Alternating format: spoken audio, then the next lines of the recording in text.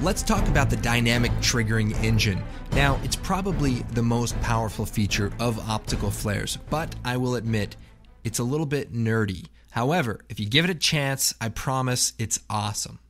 It's kind of like the girl at the library. She's got glasses on, her hair's up. She's cute, but she's a little nerdy. But if you just give her okay, maybe that's not the best example. Let's just take a look at what it's capable of doing, and I'll let you guys fill in the rest of that story. So here we have a lens flare, and it's one of the presets, and it has some dynamic triggering on it. So as I move the lens flare to the edge of the frame, you can see we get the splash of these elements coming on, and it's a pretty cool thing. It even has a little bit of triggering in the middle of the frame. As it gets to the middle, it kind of brightens up a little bit. Now, one of the things we've done is we've added an indication when an element has dynamic triggering, and that's this red stripe. So if we click on that layer and we scroll down, we can check out the dynamic triggering engine.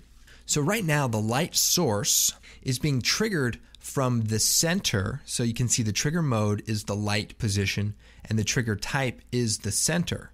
So if we preview the trigger, it's this big red area.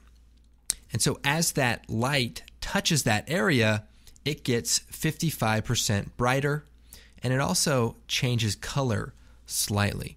So we can turn the brightness amount up, and maybe we can make the color, we can make it turn gold. I mean, this is extreme. So now if we move the light over the trigger area, you can see it gets brighter and it also turns orange. This is the whole idea behind dynamic triggering. It's animation without keyframes. It's animation based on rules, based on a trigger type. You can control it from the border, from the center, from the light. And there's a few different examples I kind of want to go over with you. So let's take a look. So I'm going to load a preset that doesn't have dynamic triggering. So we'll click on this air missile preset. And it's just a standard lens flare. And what I want to do is add a little bit of a gleam as the lens flare goes to the outside of the frame. And then I want to come over to the lens objects and add a glow element. I'll click on that. Now it's pretty bright, but we're going to work on it. First, I want to change the stretch amount so that we squeeze it down to a very thin element. I can solo it and you can see what that looks like. And then what I want to do is set the auto rotate to the center of the frame. So click that. And then I can set the rotation to 90, and it'll almost point to the center. But I only want this to show up when my lens flare goes to the edge of the frame. So what we'll do is we'll scroll down to the dynamic triggering engine that's available on all of the objects. And what I'm going to do is first set the object's brightness to 0. And that's because I want it to be off until it is triggered. Now the trigger type is defaulted to the border and the object's position. So that's already set. So all I have to do is turn the brightness offset up. So we'll set it to maybe 200. And then if we move the element down to the edge of the frame, you can see it turns on. Now we can preview that trigger, and it's pretty large, so we might bring the inner and outer fall off range in so that it's a bit smaller. We can also change the fall off type so it's not perfectly straight and maybe exponential, which is a little bit smoother as it hits the edge of the frame. So we can shut off the preview trigger. And by the way, if you leave it on and you go to another object, it just shuts off and hides the preview. So simple thing, but it'll come in handy for sure. Now again, I might want to change the color. So maybe as it triggers, it also turns, red, and so that's nice and noticeable as it goes off and kind of out of the frame. Dynamic triggering is really about adding animation to your individual objects without having to keyframe it. You can control things like the brightness, the scale, the rotation, and for some of the objects, they have their own custom settings as well. Let's go and take a look at another example.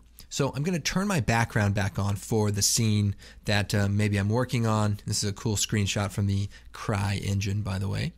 And I'm going to scroll down to the bottom, and I've prepared 2 elements already, and I'm going to turn those on. So the lens flare is doing its thing, and as it reaches the outside of the frame, the whole screen lights up, and then it kind of fades off. So these two elements, so if we solo those, the color elements that you're seeing only turn on when the light source touches the edge of the frame. And that can be for any part of the frame. And the light is always on the opposite side of the light source because that's where we set the distance. All right, let's take a look at one more quick example. We'll go to the lens objects and we're going to add a multi-iris. So if we scale that up, that's what that element is. But I want to make a few changes. First, let's turn the spread of the multi-iris down. So that's really just in the center. And I want to change the object shape from a polygon to a circle. And we'll also scale it up some. Now, the thing about the dynamic triggering, again, is I only want this object to turn on when the light hits the center. So we'll scroll down to the dynamic triggering. We'll change the trigger type to from center and the trigger mode based on the light position. So when the light touches the center, that's when our trigger is going to be activated. So we'll turn the brightness of the object down to 0, since we don't want to see it yet, and we'll move the light source into the center. Then we'll turn the brightness for the trigger up, and maybe even the scale, just a little bit. And we can see what happens as the light touches it. It turns on, and as we go away from it, it turns off. Now we can change the fall off type to exponential or maybe even smooth. We can look at the trigger, maybe expand it and turn up the fall off range. And then we have this sort of effect. Now I'm going to scale up the object as a whole and maybe bring the brightness down a little bit. Basically what we have here is an object that only turns on when our light hits the center of the screen, and almost as if a flashlight were shined into the lens and it sort of created these rings of light. And that's the power of the dynamic triggering engine.